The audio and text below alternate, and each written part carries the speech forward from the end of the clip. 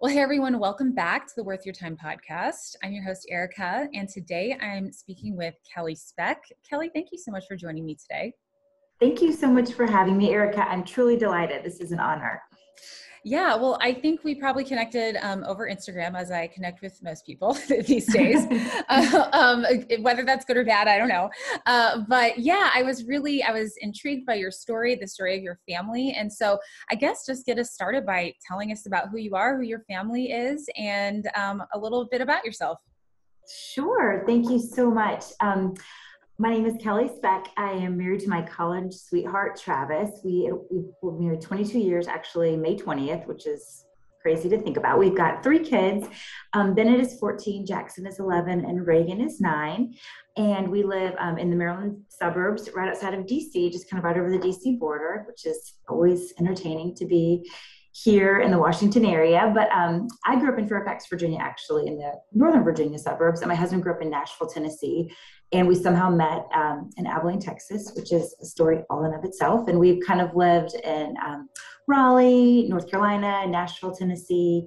But we've been up here in DC the majority of our marriage.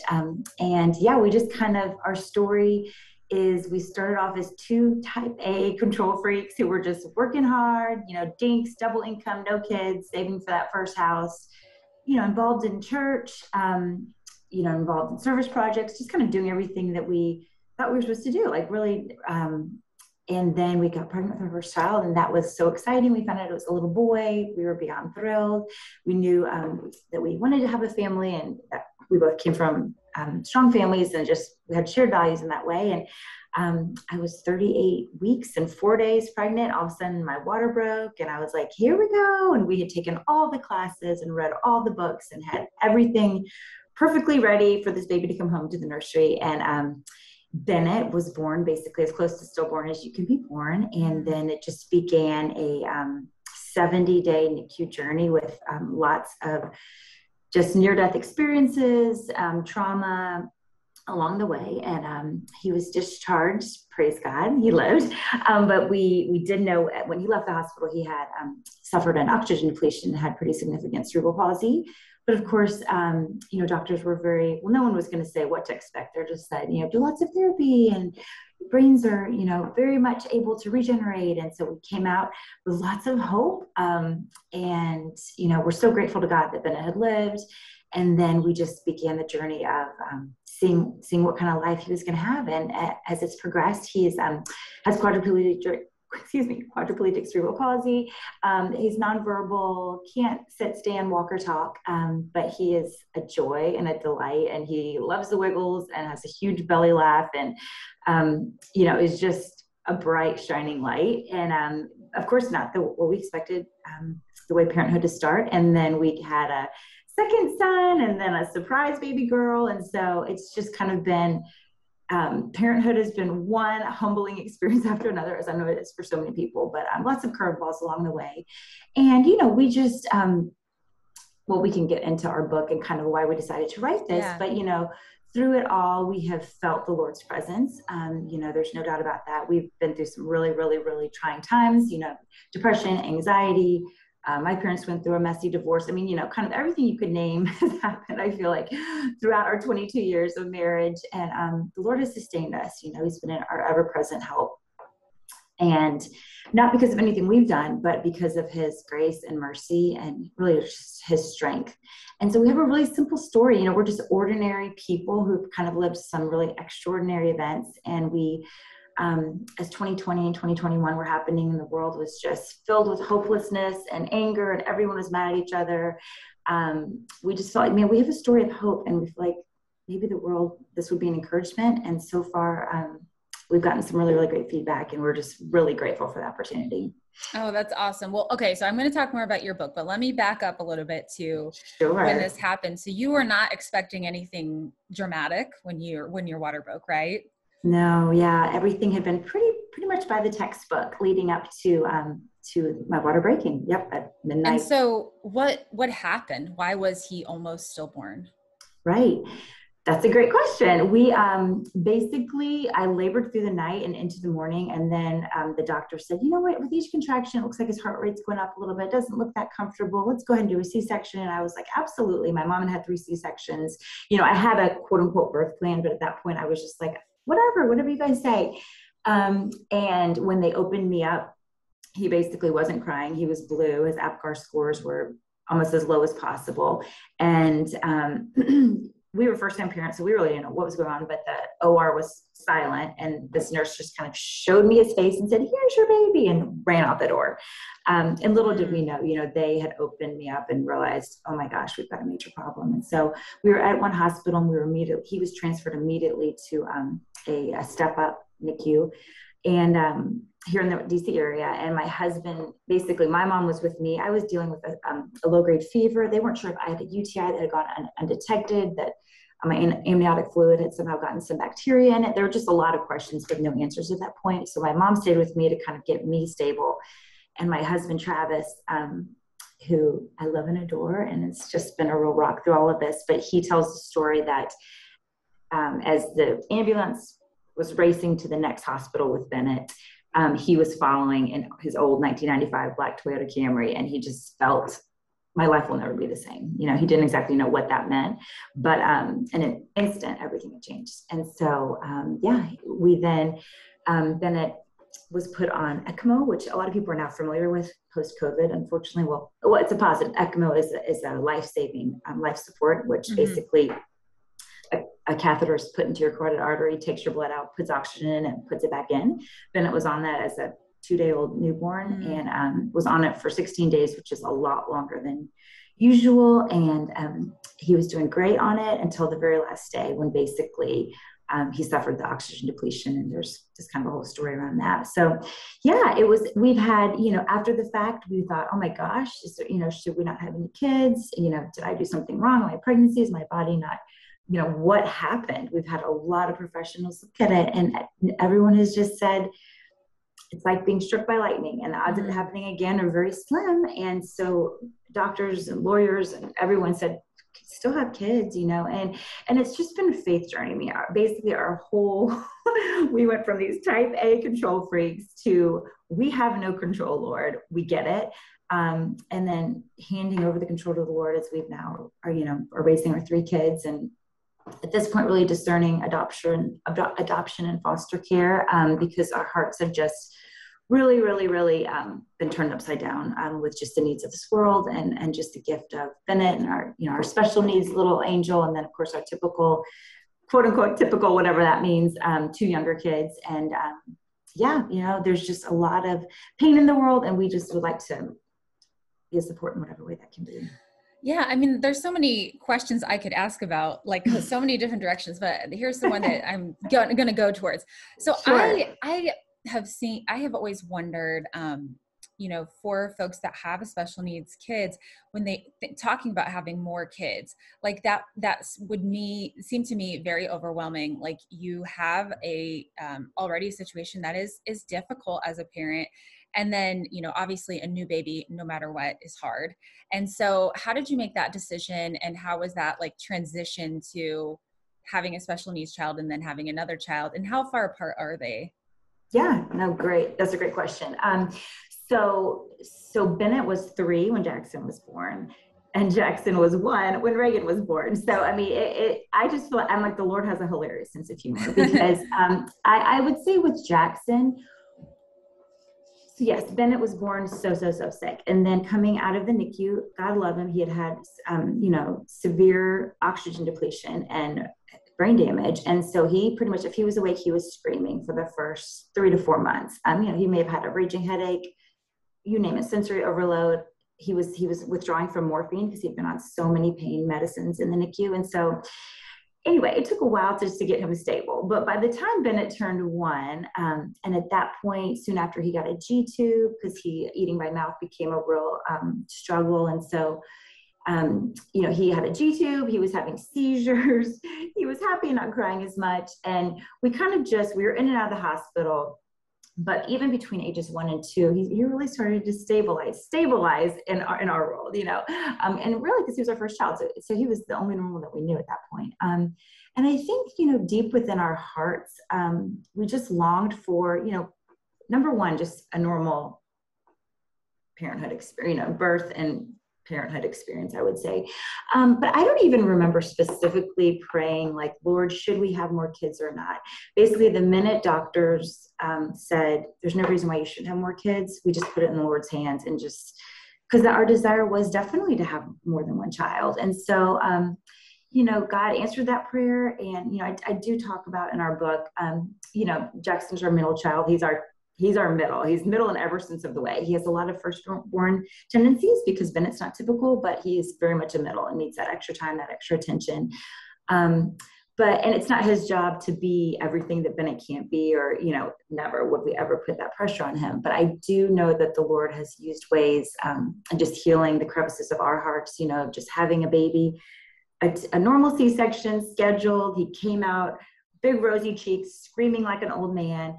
He's been really the most healthy, like stout, agile child ever. And, just being able to snuggle him and rock him to sleep at night as an infant, for my husband, just to be able to hear his son say, daddy, obviously for me to have a relationship with my baby boy, in ways that Bennett wasn't able to give us. It's just been extremely healing in so many ways. And I feel like the Lord just knew exactly what we needed. And then bada bing, bada boom, surprised us with this tougher than leather baby girl who has the will of, I don't even know who, but, I do talk about in the book as well. She was born with a birth defect. And we did find that out at the 20-week sonogram. That was a dagger. I mean, it was a gut punch, because we thought, Lord, you're not going to give us more than we, can handle. But oh my gosh, another baby who has to have several surgeries, and oh my gosh, it was a lot. It was very difficult. But if you saw her now, you would never know it, because the girl is tougher than all of us, and so strong and beautiful and vivacious. So, I mean, all I can say is parenthood for us has been, Kelly and Travis, you have no control. Reminder, you have no control. You think you do, you have no control. Just keep trusting me. And that's just, that's all we've been able to do. So, well, how has it all affected your marriage? Because I think I've read a statistic that you probably know, that majority of marriages of children with special needs end in divorce. Yeah. Oh, it's like 80 to 90%. Yeah, easily. really high. We were actually told that when we were discharged we were in the Georgetown NICU in DC, which is the Catholic hospital, but it wasn't like faith-based. And she said, she was like, just so you know, I mean, the social worker was doing her best, but she just said, just so you know, this is the most devastating diagnosis any family could ever receive, and your marriage is most likely going to be under assault. So make sure you do your best to take care of yourselves. Bye-bye. And we just, at that point, we were in such a fog of survival. Oh my gosh. We were like, okay, worst diagnosis ever, and our marriage is most likely going to fall apart. Okay, thank you. We just, and I don't even really have words. And here's what I will say. Travis and I were married 7 years before we had kids. We got married very young, like 21 and 22. And I feel like the Lord, in the Bible, there was the 7 years of plenty and the 7 years of want. And we had 7 years to build the foundation of trust, obviously ups and downs, newlywed, marriage, learning everything about each other. We moved 11 times. I mean, we were just literally growing up together, but really just also, I feel like the Lord was just building a foundation because he knew that we were going to need it. And, I do talk about in the book as well, like there was a moment when Bennett was in the NICU. At that point, every time the phone rang, we were wondering, is this the call we're getting to come say goodbye? I mean, he was on the verge of death for at least the first 40 days. But there's one night you were just laying in the pit of night, dark, really nothing to say. Because at that point we were so exhausted, there were really no words. And I just remember hearing the Lord say, dig deep. And I'm like, I mean, at that point I barely had enough to just get up, eat, and like keep myself going, try and feed Travis and, go visit Bennett at the NICU. And it's kind of the night I remember just holding tight to Travis. And it was just like, we're either going to hold tight to each other and get through this, or we're going to just diverge like two paths in the night, because there was so much pain. There was nothing anyone could say or do. All we could do was cling to the Lord and each other. And by the grace of God, we clung to each other. And that's easier said than done. And I know for a lot of couples, you know, it takes both people to say, hey, I'm sticking with you and I'm not going anywhere, even though this sucks so bad. And my feelings are hurt. God, why are you doing this to us? I mean, all the feelings. If we are not at all Pollyanna, like everything's great, special needs kids, nothing to worry about. No, it is grueling. It is exhausting. It breaks you in every way possible. You know, I feel like it strips away everything the world is telling you. You be you, you know, be true to yourself, live out your dreams. You know, none of that is at all applicable or helpful, really. Mm-hmm. You know, when you are facing brokenness in a way you didn't know was possible, but the Lord is our rock. He's the only thing we have to sustain us. And that's what we built our marriage on. And, you know, every day is a humbling journey. You know, we're not saying we've got it all figured out, but I think Travis and I have looking back over the now 22 years, seen the Lord's faithfulness of like, yeah, even when I hated you in the summer of 2017, like, well, it was a terrible summer, which I talk about in the book. Bennett had a double hip surgery and everything that went wrong could have gone wrong. And our little two were old enough to say, Mommy, why are you yelling at Daddy? Daddy, why did you, you know, all of a sudden we were under the microscope in every single way. It was not good. But at that point we said, okay, we need a therapist. We need like something, we need help. And I'll never forget the therapist, when we gave her a Cliff Notes version, she said, do you realize that your marriage has been under assault? And like, she put words to something that we felt. We were like, yeah, that's how it feels, you know? And just that, you know, I think we both just had an openness and willingness for help, you know, whenever it got to the point where we knew we couldn't carry it alone. Sorry, yeah. I'm babbling, but. No, you're not. No, it's interesting. I mean, I think thinking like that, your marriage is under assault, I mean, in any situation is important because, you know, I think I don't have stats or anything, but I've heard it said that, you know, one of the easiest ways for Satan to basically destroy all kinds of things that have like a butterfly effect outward is to destroy a marriage and destroy a family. Right. And so, you know, that's one of the reasons that I like regularly pray for protection over my marriage, because that's like one of the easiest ways for him. And especially if you're dealing with like a situation like you guys were. And so I think that's also, you know, like one of those ways that families like yours need to be supported, you know, more deeply and prepared for, I guess, like through church or even just through whatever kind of support community that they are getting at the beginning. But speaking of that, actually, were you connected with a community group or support group when this all started? Yes, and how has that played into it? Absolutely. I'm so glad you asked that, because yes, I mean, yes, the church, the Christ died for, yes, has been a huge, huge, huge source of support to us. And that I probably left that out, but Travis and I were both raised, you know, quote unquote, in families who went to church. Were they perfect? No. Were the churches perfect? No. But, you know, I feel like there's this whole new, everyone's mad at the church. Everyone's complaining about the church. Everyone's deconstructing and blaming the church for everything. And I'm like, no, the church is broken, but beautiful. And we were both raised in, and when Bennett was born, we were attending a church. We had a small group, and that small group of people are the ones who, set up meals for us, dropped off food, literally when we brought Bennett home from the hospital, and I couldn't even see straight, let alone cook. Prayed for us. We had elders coming over, literally praying, driving an hour to just come pray with us. Ministers coming to the hospital, praying that Bennett would live. I mean, the body of Christ, we have nothing but gratitude for, because they met those, there was nothing else they could do. I mean, we couldn't even attend a service. They had a prayer vigil for Bennett, basically on the day that he was about to die. And we couldn't even attend it because we were afraid to leave his side in fear that we would lose him when we were gone. And so, we have, the body of Christ has been beyond beautiful. I mean, we moved to Tennessee, and we ended up coming back to the DC area, and actually started attending a different church based on where we lived, which is McLean Bible Church, which has an incredible special needs ministry. Oh, awesome. As well as an incredible respite home called Jill's House, which we're very, very, very involved in. And Jill's House is working to actually spread campuses across the country, because they literally, you don't have to be Christian. Basically, they're just there to support families with kids with disabilities, because they know the strain that it is on marriages as well as the typical siblings. And so, yes, we love the church, and we are so grateful for just anyone and everyone who showed up for us, whether it be prayer, a gift card, you name it. They just came alongside. And, you know, there's no way, right or wrong way to do it. You know, my husband, Travis, has a dear, dear friend who's a pastor in Nashville, and he's, you know, what could the church have done better? You know, and it's just kind of like, I just don't think there's a prescription and this is how you do it. I feel like every body of Christ has different needs. You know, an autistic child is so much different than a child with cerebral palsy or a Down syndrome child, or just someone who's a little bit, you know, has a genetic disorder. I mean, you just can't fit anybody in a box. Yeah. I mean, we're all, you know, designed so uniquely, but I just think, I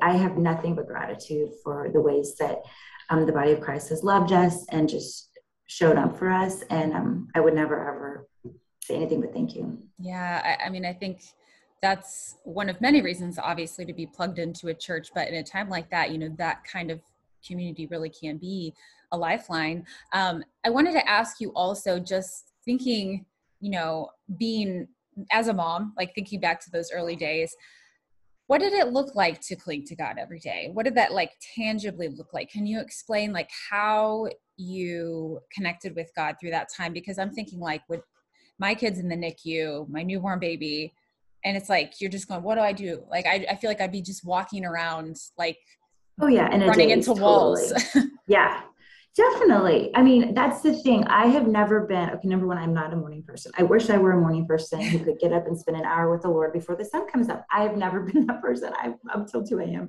on the regular. But I think for me, it looked like, Jesus, I trust you. Like, simple, short prayers, like not even an hour long. You know, I mean, if I were spending an hour long in prayer, at that point I was probably asleep. Well, I actually was falling asleep pumping, and then in the nursing, the pumping room at the hospital. You know, I mean, survival mode is so real, especially for new moms. You know, Jesus, I trust you. You know, I remember at that point, I mean, definitely had a 1-year Bible. And the ironic thing is that the passage that I was reading the night that Bennett was born was Job. And I was like, interesting. Yeah. You know, I do think, you know, reaching out to the word in whatever way that would look like, you know, I mean, for us, a huge encouragement. We didn't have social media. This is 2007 when Bennett was born, but we did have like a little website that we would update. And we would kind of give a daily update, and friends and family and even strangers across the world started saying, we're praying for Bennett, you know, across the world. And just hearing, you know, I love you, you're not alone, you guys can do this. I mean, those I feel like was the way the Lord was speaking to us through other people, and just being open to that. And yeah, I mean, there's so much of it as a blur when I think back to that time, but especially even with just when my other 2 little ones were born. I mean, we had 3 kids and 3 diapers, 3 kids and lots of diapers for like 3 to 4 years. And so, I mean, it was pure. My husband would roll over in bed, there would be a diaper. I mean, diapers everywhere. We were just trying to keep everyone alive, fed, and maybe shoes on their feet, maybe not. Like, I mean, it was so I'm the last person who's about to say, but make sure you get that journal time in the morning, mamas. You know, it's just so hard. And that's just sometimes so not an option. But the Lord knows your heart, and he knows the meditations of your heart, and he knows what you need. You know, I just feel like a lot of times while I was rocking or nursing, you know, just talking to him like a friend is really what brought me the most comfort. Yeah. I like I like just the comment about like small touch points. I often quote this. I heard somebody say one time, you know, a prayer can literally just be one word. It can be help. And I try to remind myself of that when I'm struggling, because, you know, you don't have to get in a prayer closet for an hour and, you know, meditate on God's word to pray. It can literally be just that simple prayer, and he hears you and he knows your heart. And sometimes that is all we have, like in those hard moments. And then also that what comes to mind is just, you know, you talked about sharing and people reaching out. I often think about like, you know, having other people are carrying that burden. If you can't pray, like they are praying for you in that moment, because I've known that feeling of being like, I just can't pray about this right now. I just can't do it. And that is why those people can come along, and the Holy Spirit, you know, is interceding for you as well at all times. And so I think just those little reminders that it doesn't have to be some big played out thing. It's literally step by step, day by day. Absolutely. It's a great reminder for anyone going through like anything hard.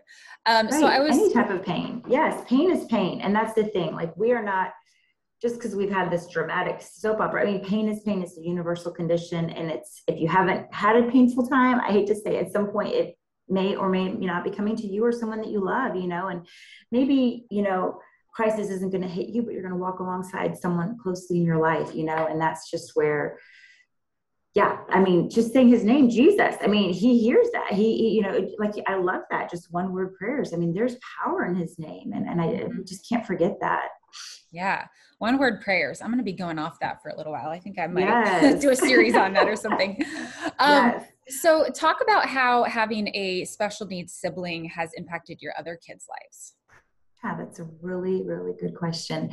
And I feel like it's ebbing and flowing because we started off with, you know, Bennett was the oldest brother. So he was all Jackson and Reagan knew. And, you know, by the time that they were like 1 and 3, 2 and 4, you know, I'd have their preschool friends running through the house and Bennett sitting there in his wheelchair, listening to the Wiggles, jamming out with all the commotion around. And I remember little preschool friends saying, wait, why can't he talk? Or wait, what's wrong with him? Why can't he walk? You know? And I remember at that time as a mom, I just felt like, well, here we go. It's game time. You know, we either believe what we believe or we're going to fizzle into a puddle. And I said, oh, Bennett, you know, from then on, Bennett was born really sick. His brain got really hurt. But you know, he can hear you. He can laugh. He loves the Wiggles, you know, da, da, da.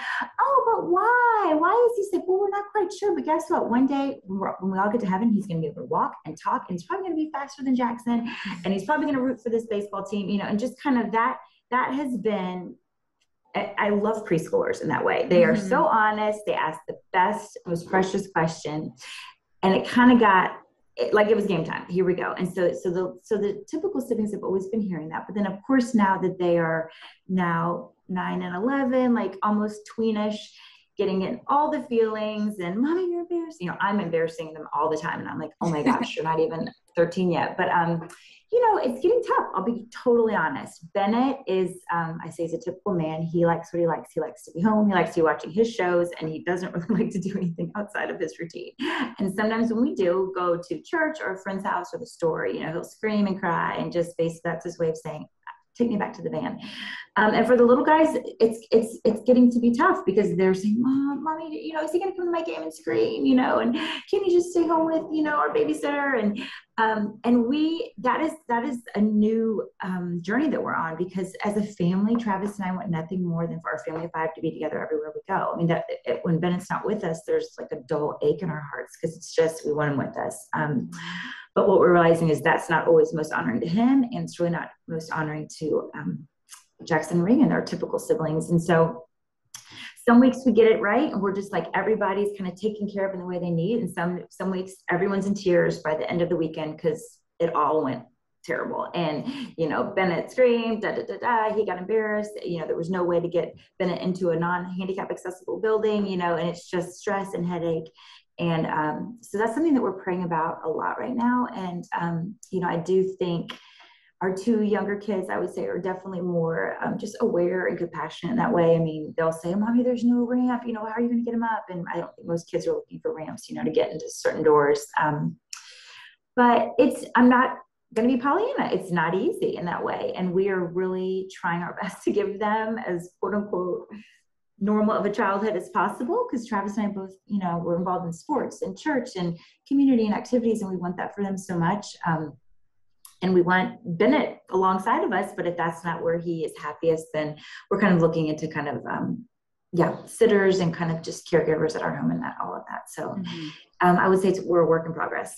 Yeah, well, we all are in our own way. So that makes sense.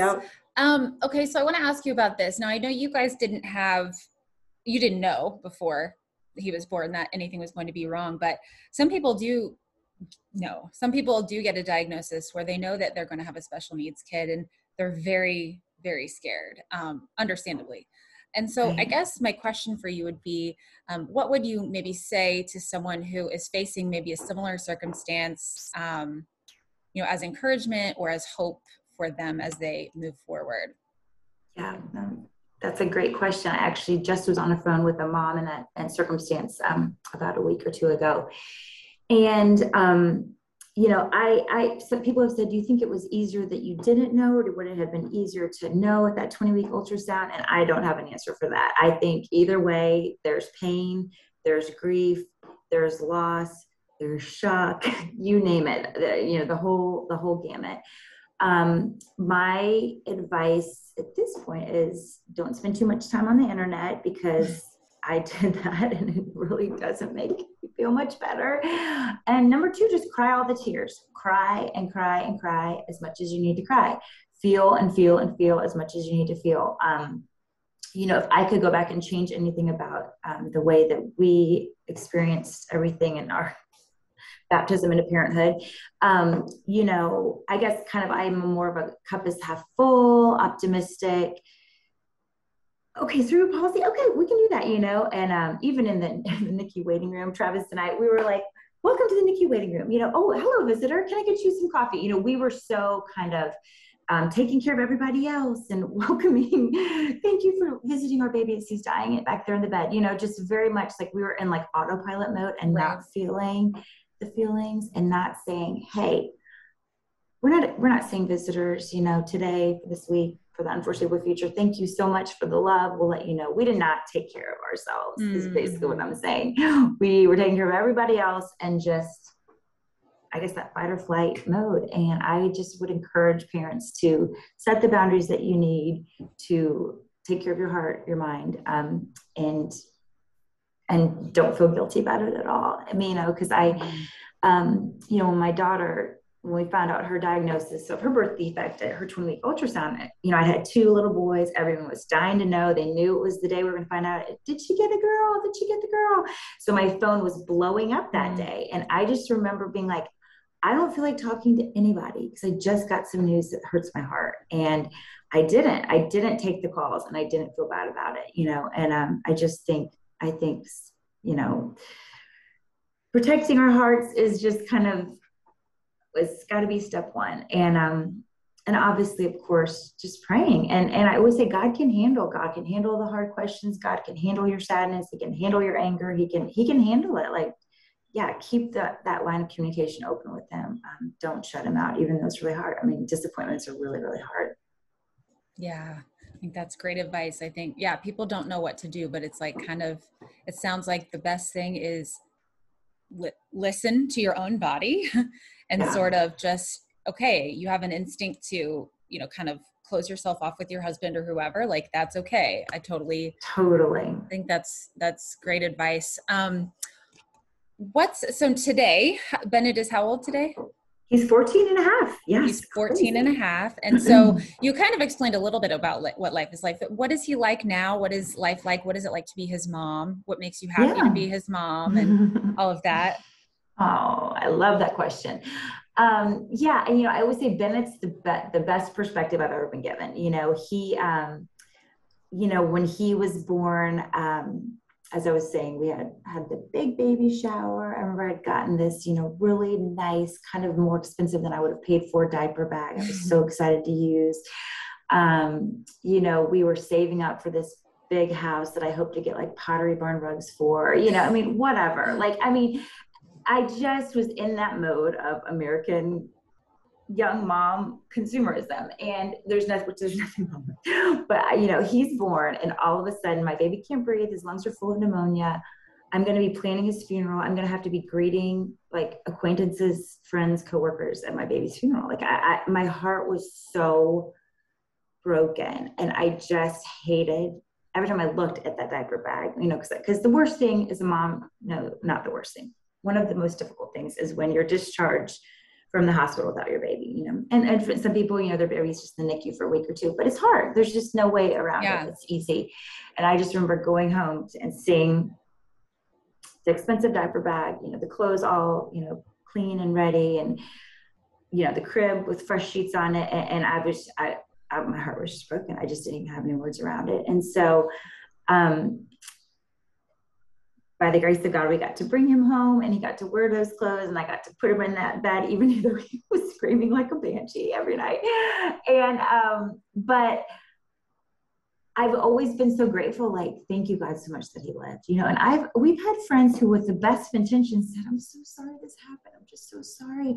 And I remember being like, oh no, don't be sorry. Like he lived, like, had he not lived, I don't know if I would still be standing. I hope I'd still be married. I hope I'd still be at church, you know, like, but he like, I get to take care of him. And so being Bennett's mom and getting to take care of him amidst projectile vomiting, seizures, G-tube explosions, I mean, you name it. Yeah, I mean, I'm still changing his diaper. He's almost 15 and it's a joy. Like I can honestly say it's a joy. Like it's my worship at this point. I'm like, Lord, okay, I get to take care of him. Like you let me be his mom. And like, I can't get to every service project and I can't go on mission trips and I can't, do the things that perhaps I would have seen myself doing in a, normal motherhood, but like, it's such a joy and a gift to serve him in this way. And, it's just brought me to a new place of humility and gratitude.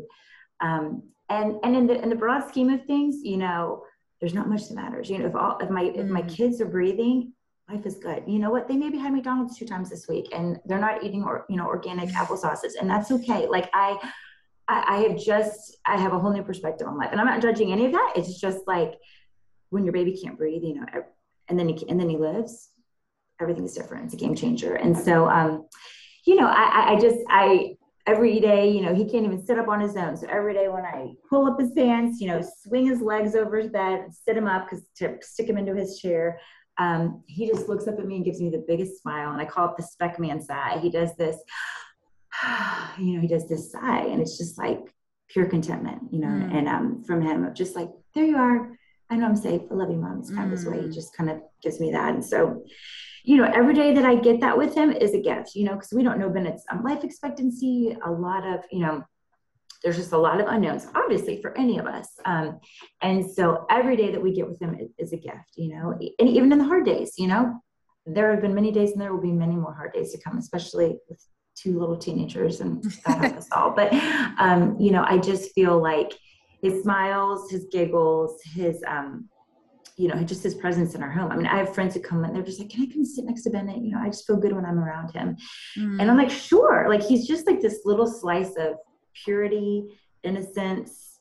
Some people say, it's like a little saint's living with you, and that's how I feel. He hasn't been tainted by this world. I mean, I'm always like, Bennett's fine. We're the crazy ones. Like, he is so happy. That's He's like true. a direct line to Jesus. Like, we are the ones who are selfish and discontent. And, and so it's just, everything about our life is like countercultural, but So cool. it's such a gift. And I feel so grateful to be his mom, as well as Jackson and Reagan's, because they each one bring me to my knees in different ways.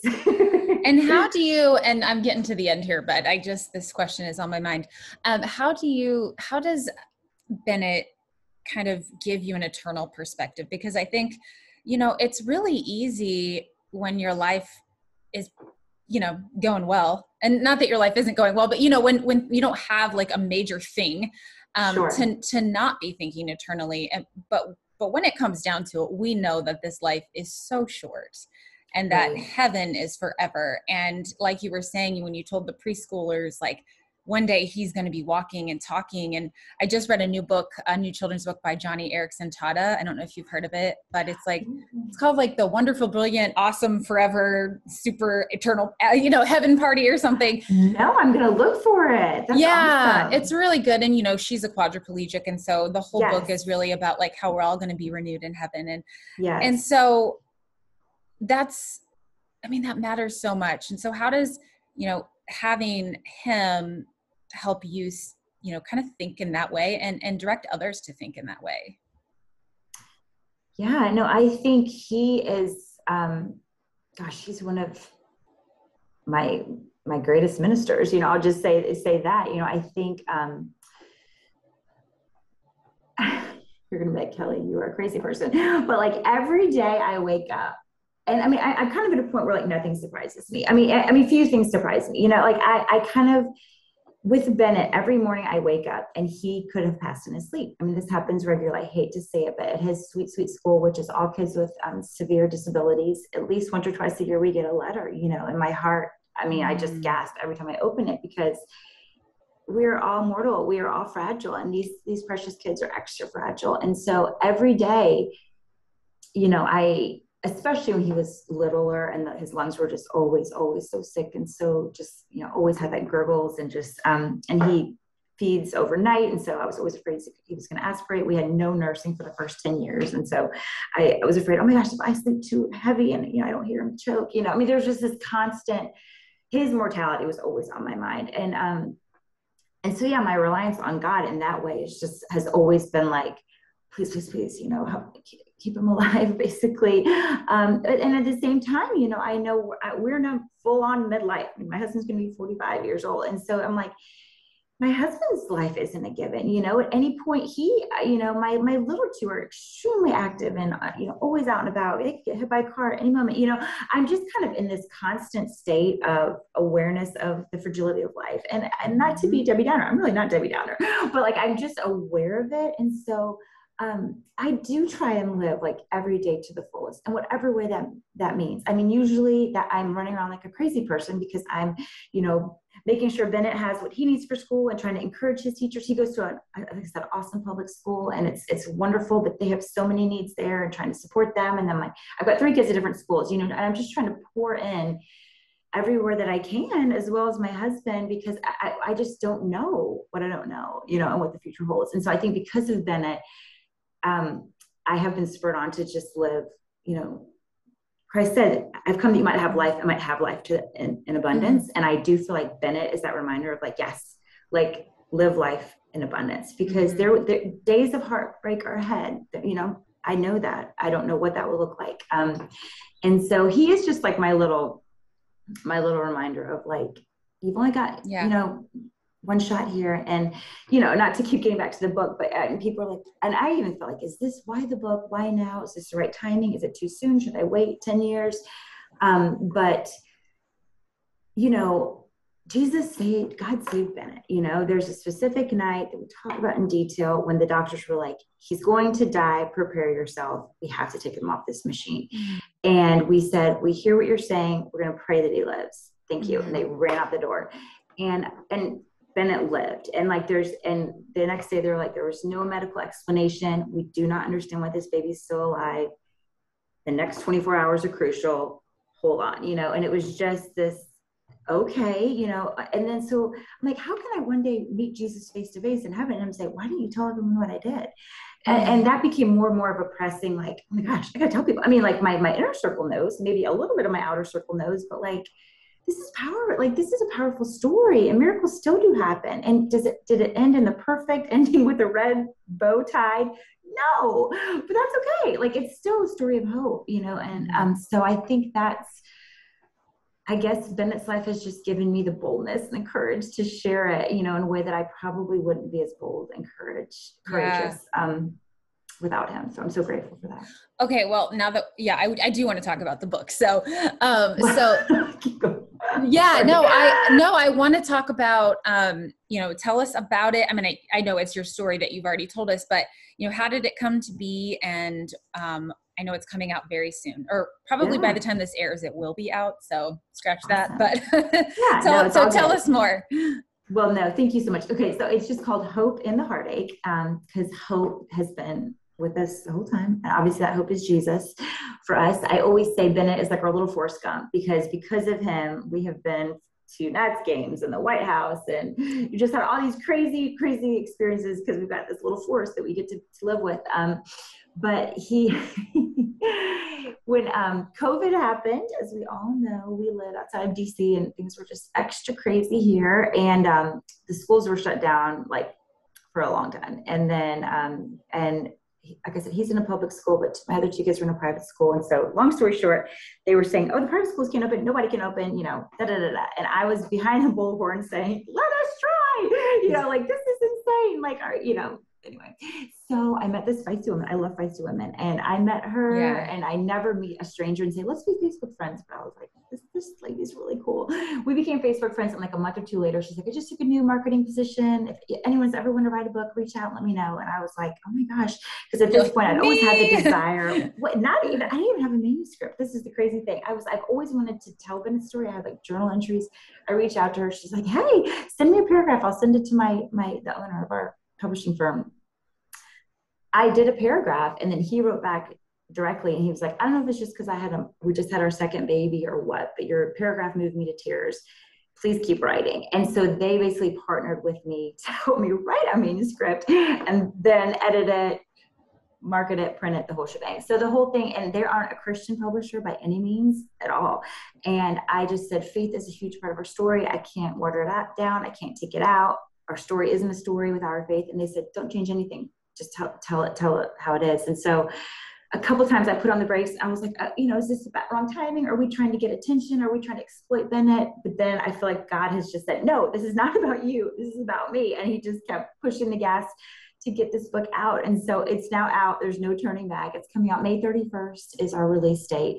We got some early copies kind of unexpectedly. And so if anyone would like a copy before May 31st, you can go to hopeintheheartache.com and order. But it's such a privilege to be able to share our story. I just can't even believe. I keep pinching myself, but we just hope it's an encouragement to anyone in pain. And that's what I was gonna say, back to Forrest Gump. So because of Bennett's life, we have Christians in our life, but we have non-Christians, Jews, Muslims, atheists, you name it. Like, we've had so many people come alongside us in Bennett's life. And I just hope that this book is a message of hope and peace and joy. And whatever pain people are experiencing, it doesn't have to be a child with disabilities.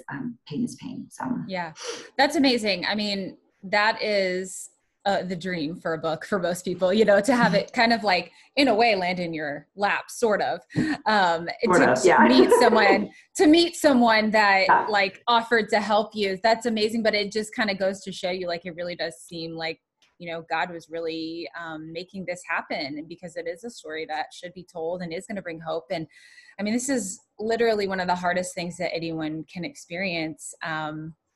And there's a lot of parents out there, I think, that will benefit from it, specifically for this kind of situation. But like you said, there's all kinds of hard situations that we go through. And so reading about someone else's, and then you still having this hope and this joy, I think that's going to bring a lot to people. So I hope so. And I do just want to plug one quick thing, just coming out of COVID, mental health has never been more of a crisis. Let's just say that. I have a lot of friends with teenagers, especially, who've taken the brunt of COVID. It's just devastating and so hard. And my husband has a chapter. He's always like, I got one chapter. You want me to sign it? But it's my favorite chapter. It's Travis's chapter 14. And he talks about kind of his great pain. And I won't spoil it, but he definitely, being the father and caretaker and provider. I mean, most of the time he's been our not sole provider. I've always worked a little bit, but main provider. And just kind of, depression, prescription drug abuse. I mean, he is very open and candid about his struggles, and then how the Lord has brought support and healing, through an array of ways. Once again, there's not like, here's what you do, but what's worked for him. And we just really, really want to be open and honest and transparent about that, because I think a lot of, just parents in general, are struggling. I mean, as you've been so open with about sobriety, and we have just worked to cope in ways that are not helpful and are really only causing more harm. And there is freedom and there's healing. And we are just completely willing to be honest about our journey, in hopes that encourages others. And if there's any way that we can help, our email is on our website, hopeintheheartache.com. Please reach out, especially for dads and men. I feel like it's almost this unspoken. True. No one wants to talk about how hard it can be. And we just really want to be an encouragement to people. Yeah. So. And I feel like women are just more likely to sort of gather, and, guys are a little bit less likely to kind of look for the support they need. So that's a really good point. Well, I always like to end things, of course, by just asking if you have anything you've been reading lately, or that's inspired you, or that you can recommend to listeners. Yeah. I will say, so after writing a book, I was like so brain dead. I will say Yeah. so I haven't been the best reader, but I did pick back up. I had started this a while back. The Mama Bear Apologetics. Have you read You know, this? I love that. You know, I Yes, love I that. thought I was going to say, and Obsessed. I am loving that. I am loving that, and I'm probably the ages of my kids. You know, as we are just dabbling in technology and really not wanting to go there, and just the world in general. And so that is really feeding my soul right now. Yeah. It's Yeah. a terrifying world that we live in. I mean, I'm literally terrified of the We teenagers with need, these I two. know, I mean, you're way closer than me, but I'm starting to think about it. Just get prepared. Totally. Well, it's baby steps. I mean, yeah, I really am finding some really great just meat in there for to chew on Yeah. and conversations to spark with my little guy. Yeah. So yeah, I'm loving that. That's probably my main book right Okay. Awesome. now. Well, thank you, Kelly, for sharing your story. I think it's going to be real encouragement to a lot of people. Thanks so much for coming on the podcast. Thank you, Erica. It's been a true delight. You are awesome. Thank you for everything that you're doing. I'm really fired up to follow you and see what God's doing in your life.